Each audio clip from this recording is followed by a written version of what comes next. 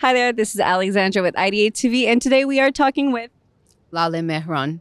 It's so nice to meet you. Do you want to talk to us a little bit about your installation and what was the inspiration for your project? Yes, thank you. So it is an interactive immersive installation comprised of a drawing machine.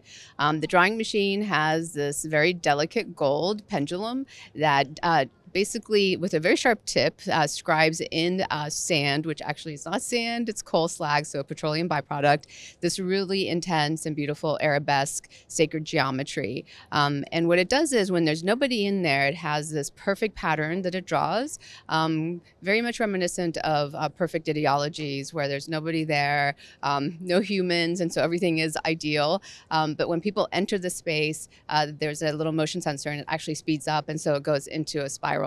And it creates these little kind of pockets. And I would argue that it's actually more beautiful when it's not perfect. It's more interesting when you actually have a person or groups of people that come in and create these like more unique shapes.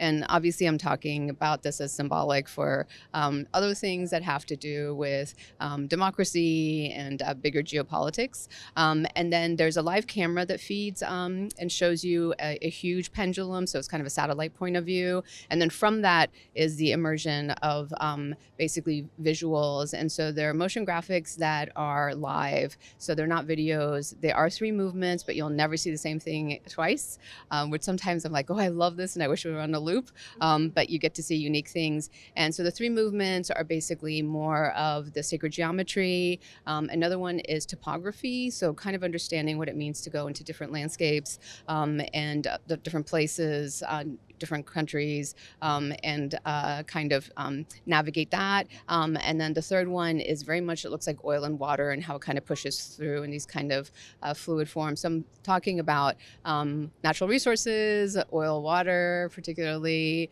but as well as what it means to have kind of geopolitical connections to those natural resources, and particularly going into what we call foreign countries and to kind of utilize and extract that and what it does to the humans as one does that kind of negotiation or just taking.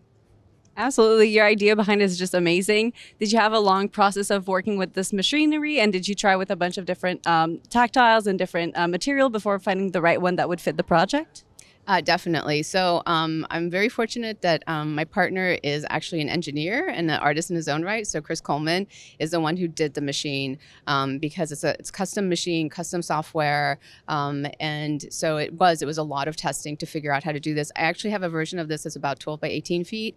And I love to have that because the physicality of it makes sense. When we talk about these really abstract, big notions of, politics over there, or literally getting things under the earth that you can't see or invisible, I think you need to have the presence of it, which I think is why people are touching the machine, which is not the best for the art object. But I totally appreciate and understand why.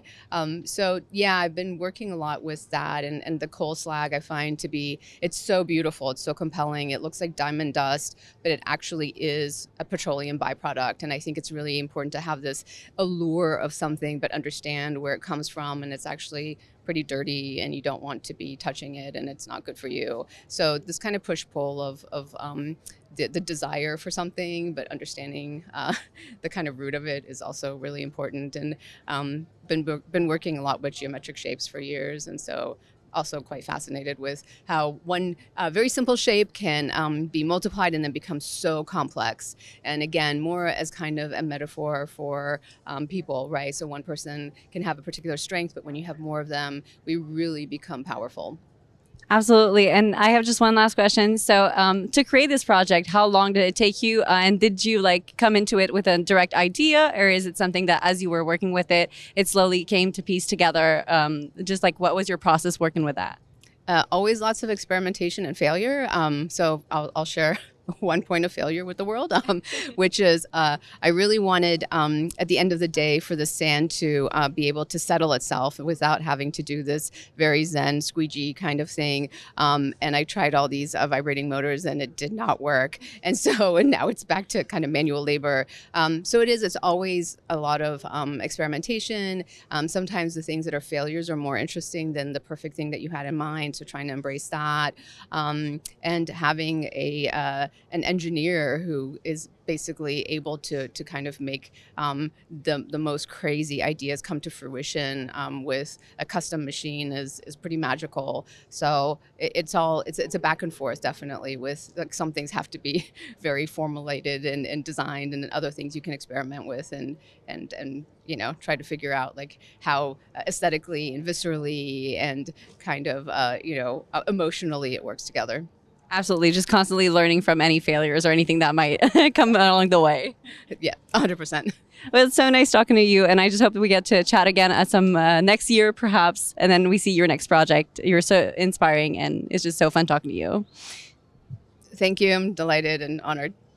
Thank you so much. This is Alexandra from IdeateTV, and we hope to see you again.